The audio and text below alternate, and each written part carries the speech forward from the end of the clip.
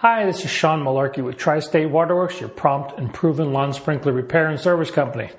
So, backflow testing. What's it take to become certified as a backflow tester? So this is your backflow device.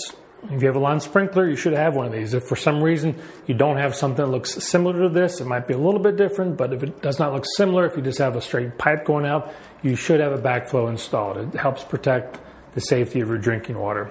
So these have to be tested on an annual basis, and again, you have to be certified to do that. These 4 ports are used in the testing of the backflow device. You might have wondered why they were there. They're strictly used to test to make sure the backflow is working properly, keep your water safe. So what does a person have to go through to become tested or certified in backflow testing? Number one, you have to have a certain number of years experience working with backflows, and then you have to go to training. So you have to have a registered and certified training course, which typically takes 3 days. And in that course, you learn about all the different regulations that pertain to backflow, and they are quite extensive. The EPA regulates it. Plumbing code regulates it. Sometimes the municipalities also regulate backflows. So there's a lot of legal information behind backflow use.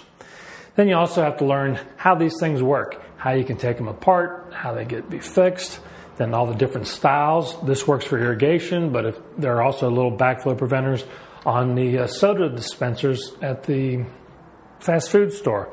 So that is our whole nother technique that you have to learn about. So in irrigation, we just have to learn about the typical backflows that are used for irrigation. So after your 3 days of schooling, then you have to pass a practical exam where you actually have to troubleshoot and repair backflows that are not working properly, and you have to learn the proper test sequence for the different types of backflows. And if you pass that test, then you get to move on to the next phase. In Ohio, this is all managed by the Department of Commerce. So you have to apply with the Department of Commerce to become a certified backflow tester. And if you meet your requirements, have a clean legal background, then you take a written test by the state. Once you take that test, and then if you pass it, they send you a certification card that enables you to certify and test backflows for lawn sprinkler systems. Another part of the certification process is that every 3 years you have to get recertified, which requires an additional 1 day of training and then a simple practical exam. You have to go through and show to them you can still perform the test properly and fix backflows.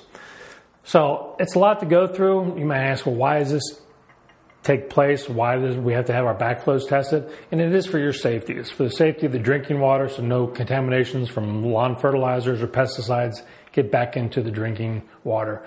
So you want someone professional that can come out, ascertain whether or not there's a problem, test it. Give Tri-State Waterworks a call. We're certified in backflow testing. We've repaired and worked on all the different brands, and we can fix any problem that you might have and keep your water safe for you and your family.